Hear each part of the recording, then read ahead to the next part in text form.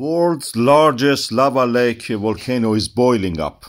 And this is the Nyiragongo volcano in the African Rift Valley between Rwanda and the Democratic Republic of Congo, as you can see. In the Rift Valley situation it is, where the earth is expanding, the plates of the earth are cracking and then sliding down, and the magma rising from when the pressure is removed, and melting, of course, when you remove the pressure.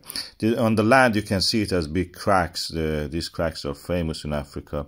And also we have it in Iceland, surprise, surprise, yes. Our famous volcano in Iceland also has started as a situation like that. Nyiragongo is boiling up now at the moment. You can see it's the biggest lava lake in the world.